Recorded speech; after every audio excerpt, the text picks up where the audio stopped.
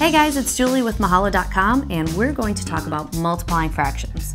Now, out of all four functions, addition, subtraction, multiplication, and division, multiplying fractions is actually the easiest thing to do with fractions, so don't be nervous.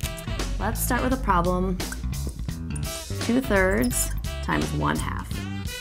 Now, when you add or subtract fractions, you need to have a common denominator in order to add or subtract the fractions. You don't have to worry about any of those with multiplying. It's just as simple as multiply the top, multiply the bottom, and reduce. So, the top, 2 times 1 is 2. The bottom, 3 times 2 is 6. 2, 6. Now, it's a good thing to find out what your instructor wants if you're going to be taking an exam. Some instructors are okay with this as your final answer. But make sure you read the directions, because sometimes in the directions it will say reduce all answers. And if they're asking you to reduce, you would probably get this wrong, because you can reduce it more. So how do we reduce this? Reduces to 1/3. So technically, your final answer to 2/3 times 1/2 is 1/3. Thanks for learning with me today.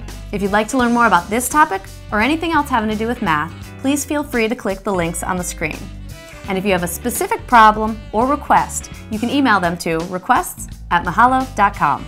See you next time.